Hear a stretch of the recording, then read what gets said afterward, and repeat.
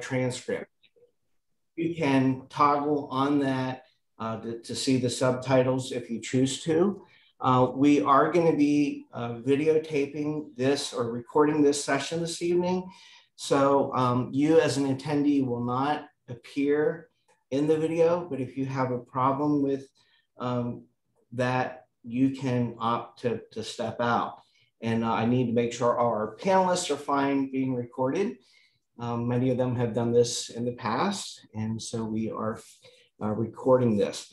So hello, everyone. Welcome to the PHMC Virtual Collection Showcase for the month of July 2021. Our shared theme today is travel and destinations.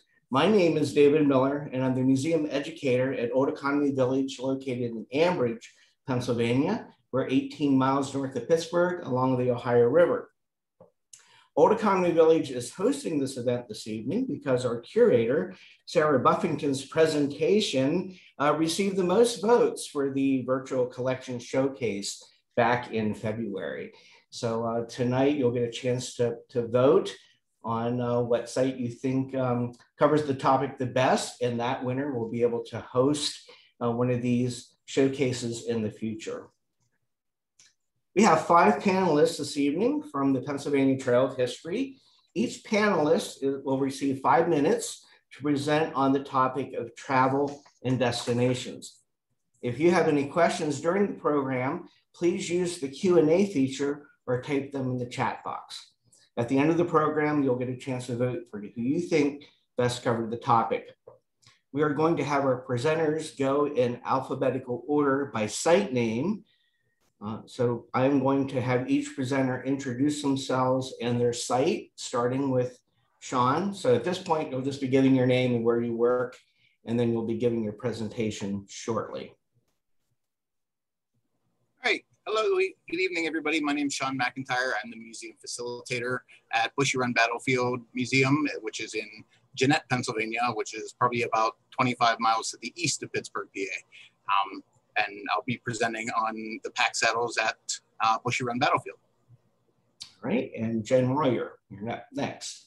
Hello, I'm Jennifer Royer from Landis Valley Village and Farm Museum. I'm the museum curator, and we're in Lancaster County, Pennsylvania. And Sarah? Hi, I'm Sarah Buffington. I'm the curator at Old Economy Village in Ambridge, Pennsylvania.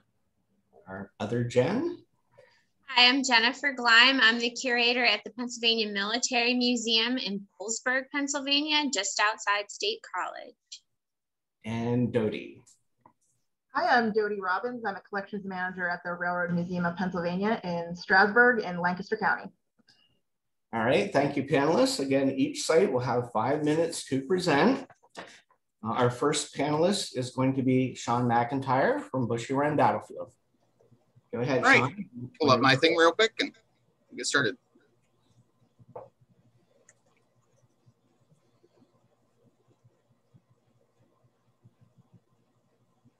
All right, we're going to talk a little bit about what is important about the pack saddles at Bushy Run Battlefield and why are they're part of Bouquet's expedition.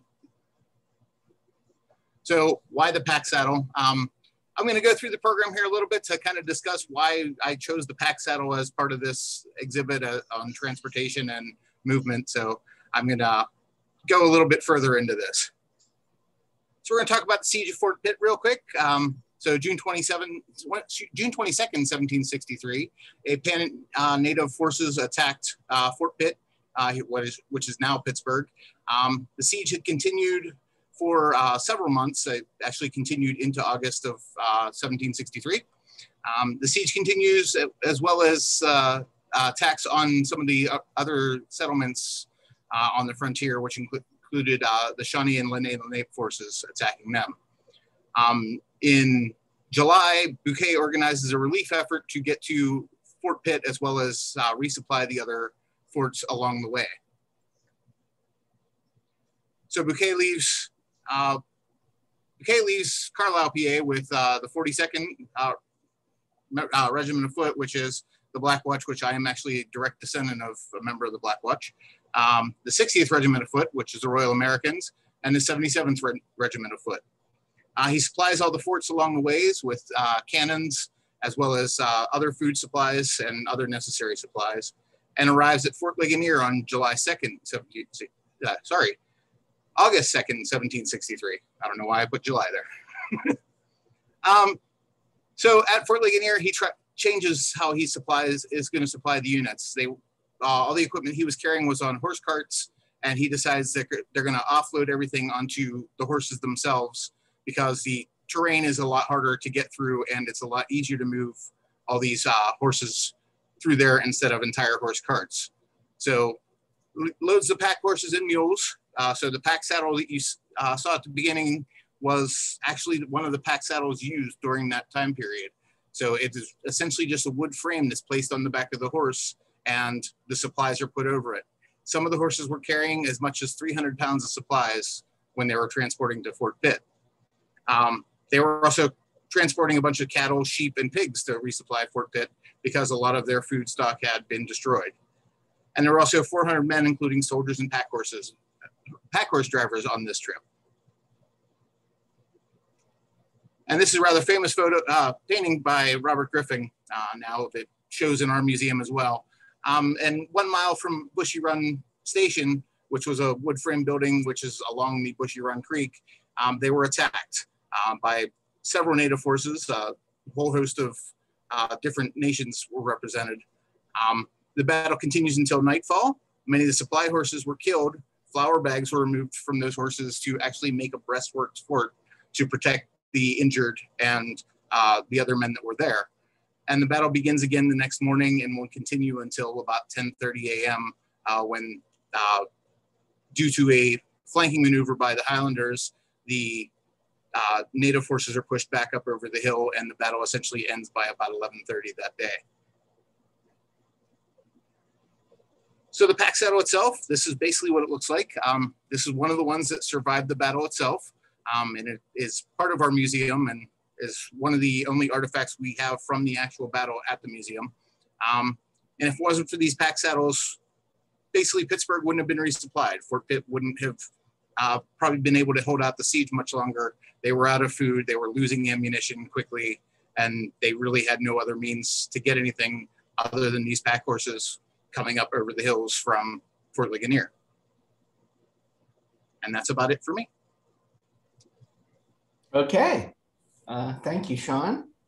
I'm going to ask each presenter to paste your site donation link in the chat after you give your presentation.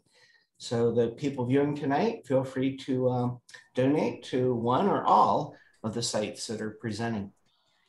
Okay, next up we have Jen Royer.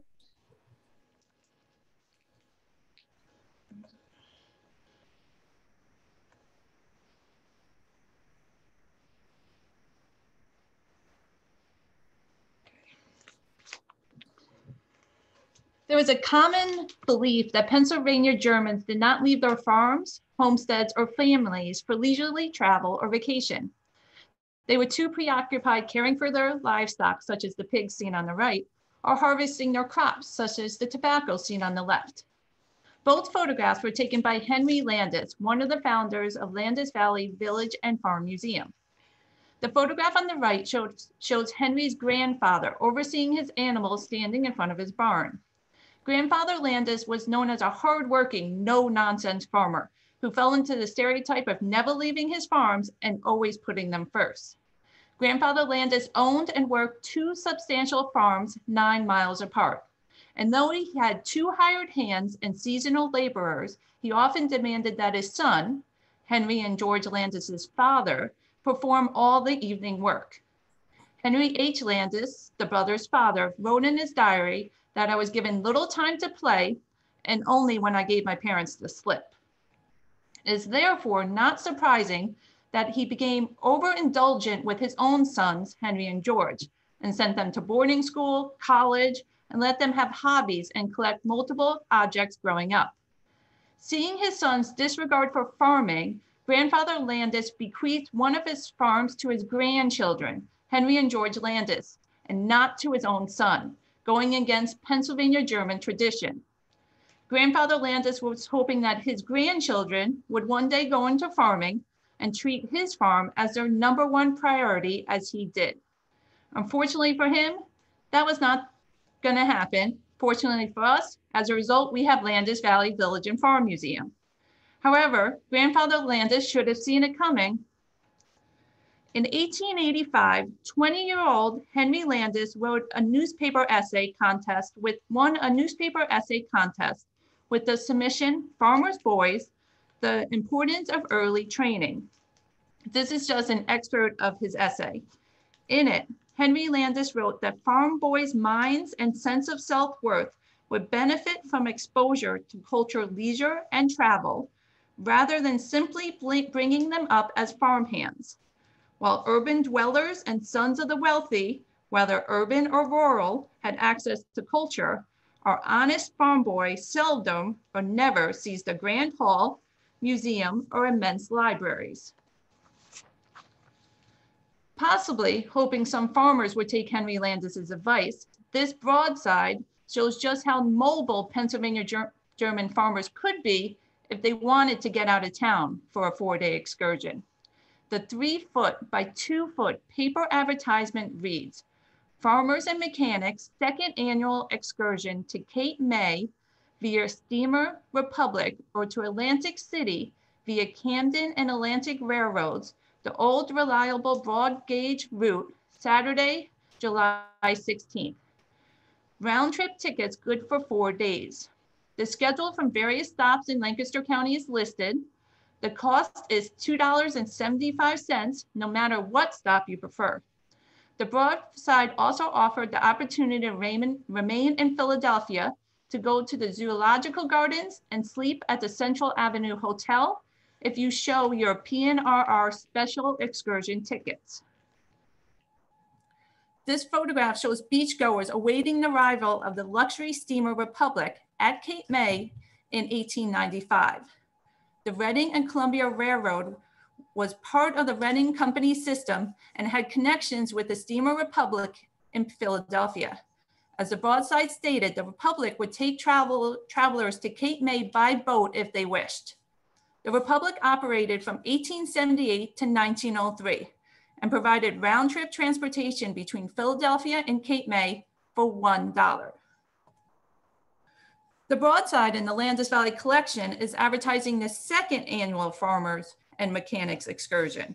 The first annual excursion was held in 1880. It was advertised in the Lancaster Daily Intelligencer newspaper. The details are the same. Travel to Cape May or Atlantic City or remain in Philadelphia for $2.75.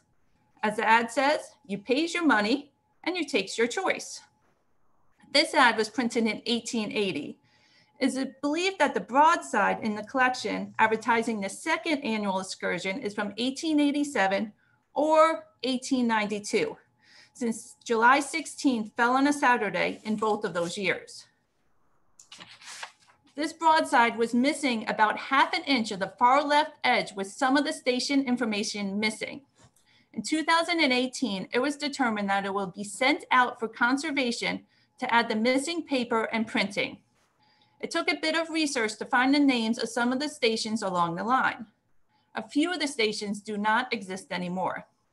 The image on the left is before conservation with the missing paper, creases, and wrinkles. The image on the right shows the broadside after conservation with the added information and stations. Through research, we have not determined if there was ever a Farmers and Mechanics third annual excursion. However, we do know this broadside is a unique piece of Pennsylvania German travel history. No other copies have been found at the Lancaster County Historical Society, the Pennsylvania State Archives, or the Railroad Museum of Pennsylvania. Thank you. All right. Thank you, Jen. Up next, we have Sarah Buffington. Thanks, David. Pull up my presentation.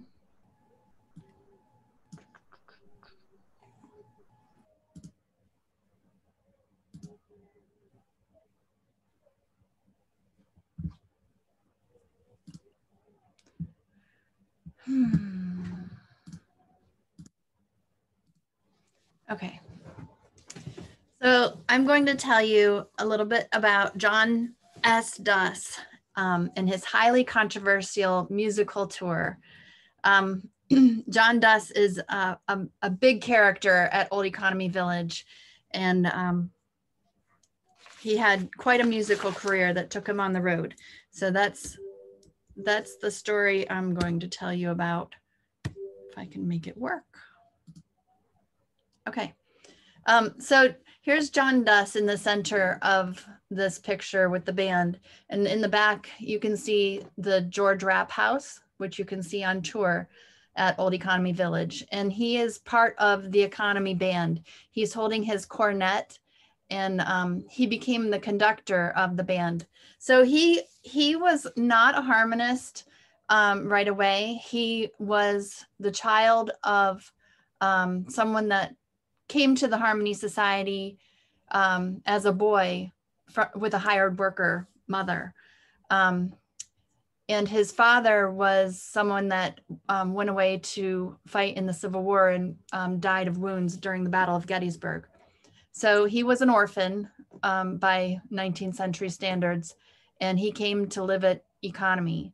So he went to school to learn music in Ohio, and decided to go out and do ranching out in Kansas and Nebraska. But he was called back to Economy in 1888 to teach school. And so he came back, and then by 1890, he had become a member of the Harmony Society. As it was dwindling, it didn't have very many people in the society anymore. Because the Harmony Society was celibate. So he decided to become a member. And then within 2 years, well, actually that summer, he became a trustee of the Harmony Society. So really quickly, he went from membership to trusteeship. And then by 1892, he was head trustee of the society. So the following year in 1893, he started his, as he called it, short but brilliant career. That was his musical career. So he decided to take over the Economy Band that you see right here. He eventually took it on the road, marching through streets all over the country. He did GAR reunions. GAR is the Grand Army of the Republic, the veterans get-togethers from the Civil War time.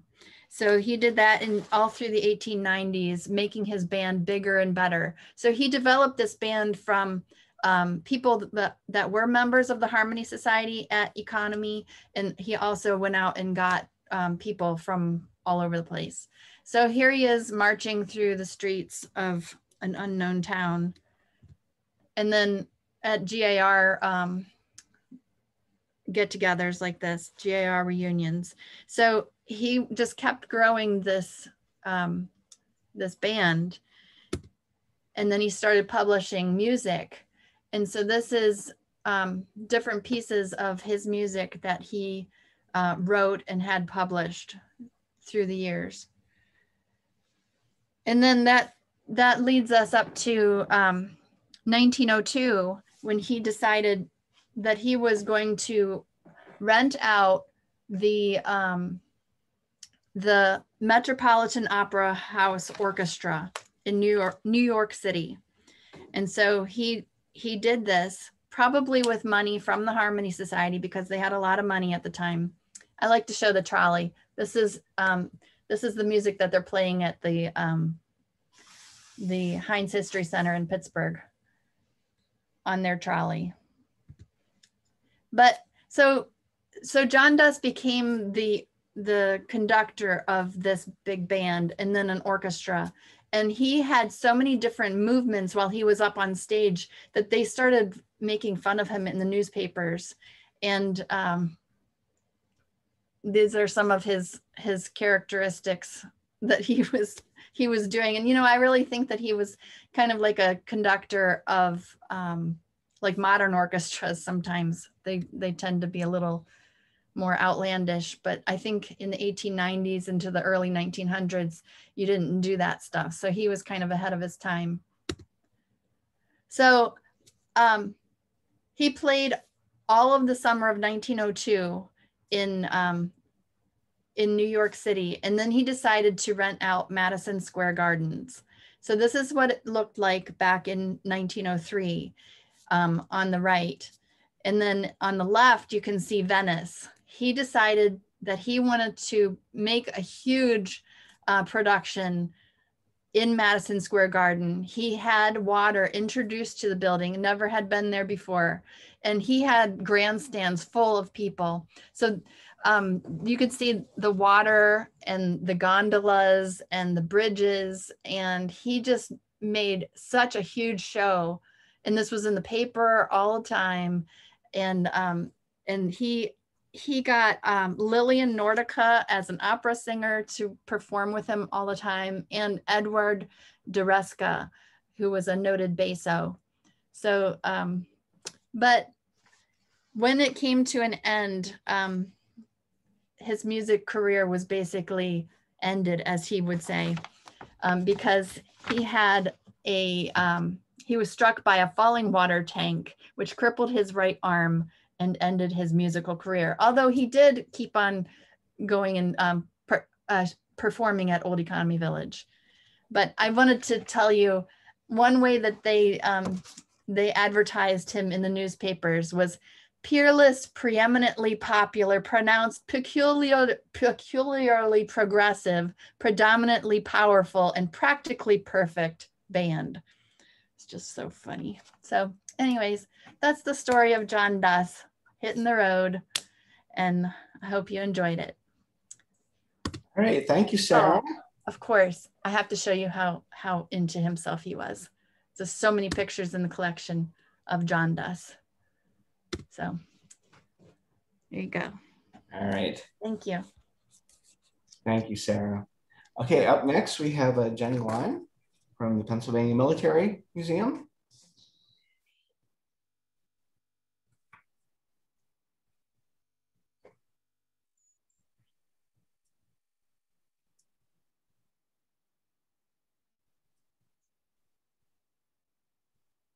Okay, can everybody see my screen now? I'm going to tell you about a gentleman whose photographs just came into the Military Museum's collection last month. Harold Beard, the handsome young man you see here in the photograph, was born in 1903 and raised in Hanover, York County. He joined the Army on June 13th, 1919, about 11 days before his 17th birthday. Very soon after he joined, he was sent to training at Fort Mason, California. Fort Mason was the logistical and transportation hub for American military operations in the Pacific. And soon after he was at Fort Mason, he departed the U.S. Army transport ship Thomas on July 26th with the 31st Infantry Regiment.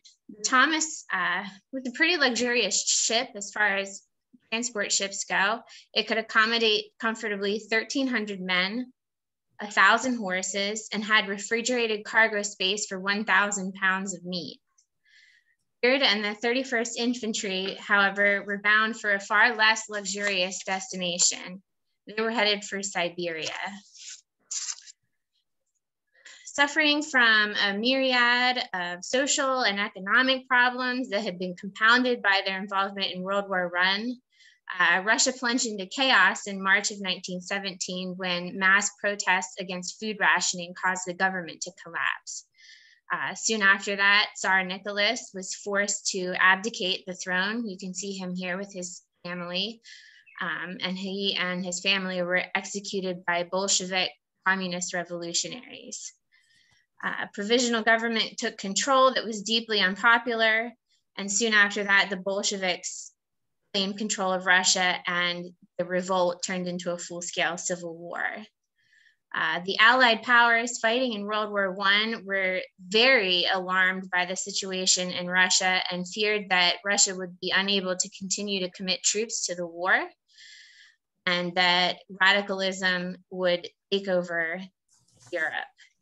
So they pressed for soldiers from all of the Allied countries to also get involved in Russia.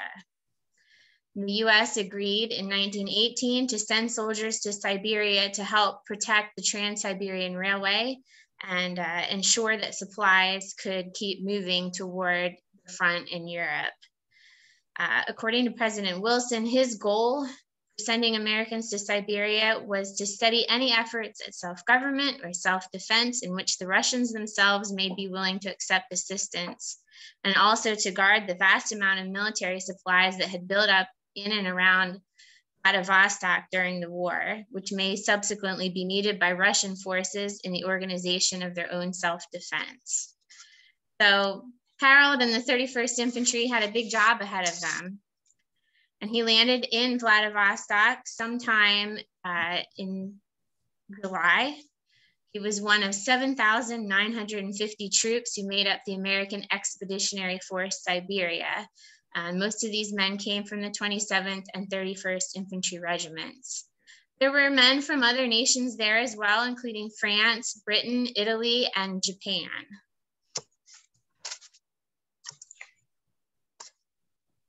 From Vladivostok, AEF Siberia troops headed west by train to a series of small garrisons along the Trans-Siberian Railway. These garrisons served as supply depots and provided some protection against raiding parties of Red Army soldiers. And here you can see some photos that Harold took along the way of a 27th Infantry boxcar, men boarding those boxcars, and an American Expeditionary Force hospital car. One of the things that Harold encountered in his journey were armored trains. Both the white and red Russian armies utilized armored trains to move supplies and soldiers across the frozen terrain of Siberia. There were, of these 300 or so trains, there were only 75 that were built as armored trains. All of the rest of them were cobbled together from whatever parts men could find. They were outfitted with a variety of weapons, ranging from large naval artillery pieces the whole way down to small Lewis machine guns. The train on your left, with the soldiers standing in front of it, is a personal armored train of White Russian General Ivan Kalmykov. And the other two pictures of a train originally known as Demurets. It was built for the Russian army. It was captured by the Bolsheviks in January of 1918. By June of 1918, White Russian army soldiers captured it and renamed it Orlik. So these armored trains were riding up and down through Siberia, attacking garrisons or repelling attacks from garrisons. In Siberia, Beard tried to capture as much of his journey as he could. He photographed the scenery on train ride through Siberia, and he collected images of the armored trains as well as images of his fellow soldiers at his garrison. And he wrote on the back of this picture, "I was stationed in this small hut with this bunch of fellows. The closest American troops to us were at Tesina, about 4 miles. This picture was taken at Kishmish, Siberia. And the garrison at Kishmish held about 40 soldiers." As you can imagine, life in Siberia was very, very difficult. Troops were plagued by a constant lack of supplies, including food, fuel, and warm clothing. The horses that they had brought with them from the United States struggled to adapt to the freezing temperatures. In Siberia, many people used Bactrian camels, which you can see up there in the left, in place of horses. They were much better suited to the frozen climate. Some of their weapons, like water-cooled machine guns, would not even operate in the conditions of Siberia. Beard photographed his friend, Private Parker. You can see him there holding his weapon. On the back of the photo, he wrote, "Note the clothes he has on. Gloves and cap made of muskrat hides. His coat is lined in sheepskin." The photo in the lower left shows 3 men of the 31st Infantry D Company on guard duty at a neighboring garrison. In 1920, citing unstable civil authority and frequent local military interference, President Wilson ordered evacuation of American troops from Siberia. In reality, Wilson pulled troops from Siberia when he realized that there was no hope of the counter-revolution beating the Bolsheviks, and he did not want the United States to be involved in that. Sometime around April of 1920, Harold left Siberia again on the U.S. Army transport Thomas, this time bound for the Philippines. In the Philippines, the Siberian soldiers were honored with a parade and decorations in July. He was authorized to wear a World War I victory medal with a clasp noting his involvement in Siberia. Beard remained in the Army until 1922, and afterwards he became a Pennsylvania State Police officer. The end. Okay. All right. Thank you, Jen. And our last panelist is Dodie Robbins from the Railroad Museum of Pennsylvania. Okay, here we go. There we are.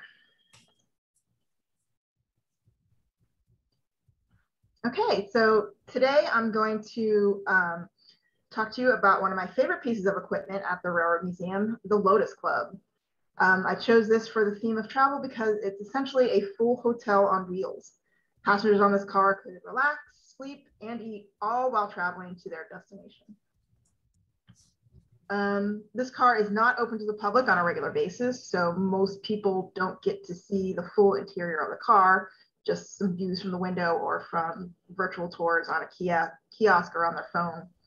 QR code. Since we can't walk through the car together in person today, I'm going to give you a photo tour. But first, I'm going to touch very, very briefly on the history of the car. Originally built by the Pullman Company in 1913 as the sleeping car El Quivera, the Lotus Club was redesigned in the 1930s to a combination sleeping, dining, and lounge car. With lower ridership during the Great Depression, railroads were looking to cut costs by eliminating full dining cars. By leasing cars from the Pullman Company that were multifunctional, the railroads offered the same services for fewer people, easing their economic burden. After the rebuild, this car was renamed Lotus Club after a famous New York City literary and arts club. The car remained in Pullman service until it was retired in 1967 and then passed on to private owners. And it was finally donated to the Railroad Museum of Pennsylvania in 1981. And now for our tour. So this car has 8 divided sections in the main portion of the car. And in this image, you can see it's a long shot down the aisle of this main section. So during the daytime, the sections were set up for seating. You can see in the upper right image, each section has 2 bench-style seats facing each other. And tables could be set up between the seats when needed, as seen in the photo on the lower left. So you can think of this car in terms of a tiny house or an RV where space is a premium and multifunctionality is a requirement, and every inch of space is designed for optimum use. At night, the porter would open up and pull down the upper portion of the section where mattresses and bedding were stored, and they would make up the beds and create 2 sleeping berths, an upper and a lower. And you can see in this picture, a section with made up berth. You can just tell the upper berth in the top corner of the photo. So this next image gives you a little more detail of a made up lower berth with a standard Pullman blanket and a hammock to use for luggage or other items. And in order to get in and out of the upper berth, the porter would bring a step ladder for the guest, which you can see in the front right here. This next image shows a made up upper berth. And you can see the call button for the porter in the back here, right behind the luggage hammock, which you would call when you needed your ladder. And you can also notice on the sides that there are only heavy curtains to use for privacy. Now, the Pullman Company hired porters to provide service to passengers on their cars. The company historically hired predominantly Black men for this position. The porter's job was to assist and accommodate the passengers throughout the duration of the trip. And here I have some photos from our archives from the Budd Company that portray a porter on the job with passengers in a similar section type car. These were publicity photos, but you can see, the porter helping out showing women the lower berth, bringing a ladder to another guest and helping somebody else in the back there in the last picture. This car also features a men's room and a women's room located at opposite ends of the seating and sleeping area. The men's room is slightly larger to accommodate more male travelers. The first image on the left here shows the two main sinks in the middle of the room and the door to the toilet area on the far left. There is a leather bench on the far right of the room, and the back of the bench lifts and creates a counter area, which is right below a large mirror, as seen in the far right image. The middle image is of the bench in its normal sitting position, and this bench is also where the porter could rest if it was not otherwise in use. And this photo shows us the women's room, which is slightly smaller, and instead of a bench, there's a little swivel chair. In this image, you can see the chair, the two main sinks, and there's a small dental sink, a large mirror, and there's a water cooler above the sink in the corner. Now, near the middle of the car is a stainless steel kitchen. This first image here shows the right side of the kitchen, where there is a sink, an ice cream freezer, and a toaster. And as you can see, all the stainless steel all kind of like merges together. But in this image here shows the left side of the kitchen, so the opposite side of the room, where there are some refrigerators and some counter space. And you can see the one refrigerator door is open. You see how much space they have. This last image shows the coal burning stove and a warming area of the kitchen. And despite the small size, 2 to 3 people could work in this space. So every inch of space in the kitchen is utilized, and there are hand and footholds located in strategic places so staff could reach high shelves. In the back of the car is the dining and lounge area, and this picture is taken from the doorway going into that room. And in the front here is the dining area, and in the back is your lounge. And currently there are 3 tables with seating for 4 people at each table. The image on the left shows one of the tables with bench seating, and the right image shows a table with chair seating. Right now, the tables are set with a China pattern used by the Pullman Company called Indian tree. And last here we have the lounge area. There are 5 armchairs and a love seat, which you can see on the image on the left. And in the right is a picture of a chrome ashtray and drink stand. And so you could come and sit in this area, and there are large windows to give passengers a view of the landscape. So now I would like to show you a short film we put together to give you an idea of what it might be like to travel in the Lotus Club. Traveling for business? Going on vacation? Why not travel in comfort on the Lotus Club?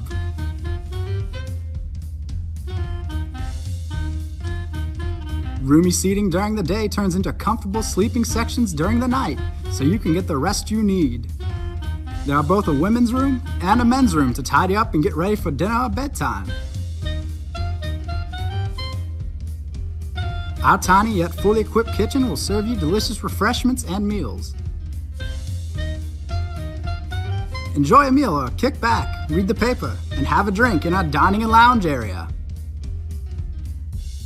On the Lotus Club, you will arrive at your destination relaxed and refreshed, even after a long day of travel.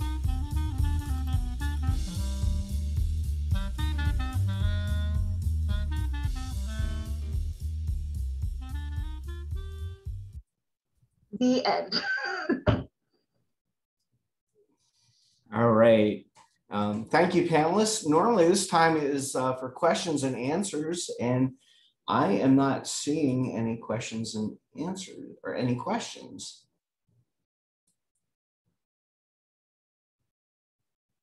So with that said, I guess it's time to vote. I do have one question for Dodie. Where do they put the tables? Because it doesn't look like they are just lifted up on a hinge or something like that. They actually, well, the tables in the dining area are between the little sofas. Between the sofa, they actually are on a hinge. There's a hinge on the wall, and then there's a table like leg that kind of flips up and down. So you can flip that leg down, unhinge it, and then it goes flat, and they store it in a closet. Yeah, I didn't see the table there. That's why I was wondering. Yeah. Okay, and Bradley Smith started to type a question about the pack saddle from Bushy Run, but didn't complete the question. All right, do we know how this simple utilitarian item survived over 250 years? I honestly am unsure how it has lasted that long. I know it was a found item and it was in the possession of PHMC and became part of the museum display quite a while ago. It is basically just a wooden metal frame. It is very utilitarian. I can't imagine being a horse and having to carry that thing on my back because it does not look comfortable in any way. All right, thank you, Sean. Tracy Smith asks, I'm curious about if there's any Lincoln ties to this railroad car since it is Pullman. Not directly, although Abraham Lincoln's son, I can't remember the name, he did work for the Pullman Company probably earlier than this car was built, if I'm remembering correctly. So that would be the only tie to Lincoln that I can think of. All right. Thank you. Okay, so I am going to launch the poll now. And you all have a chance to vote on who you think best covered our topic of travel and destination. I saw there was a question about building the canals in Madison Square Garden. I have no idea how that happened, but I'm sure that they had crews of people building that worked there at Madison Square Gardens, just like any other big drama kind of thing.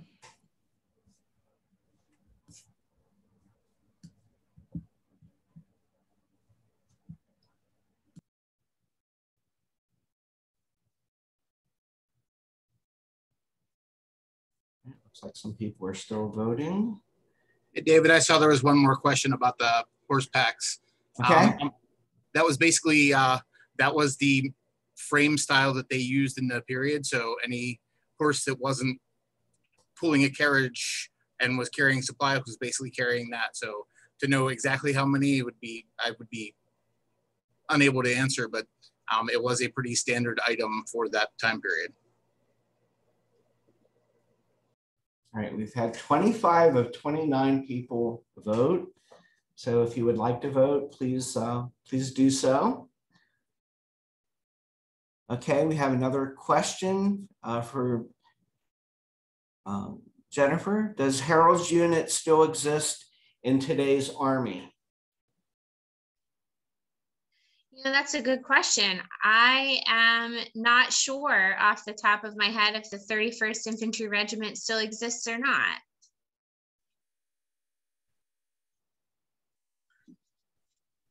And I'll try to find out. I would really like to encourage people to vote because it looks like we have a tie for first place. We still have 4 people that are eligible to vote.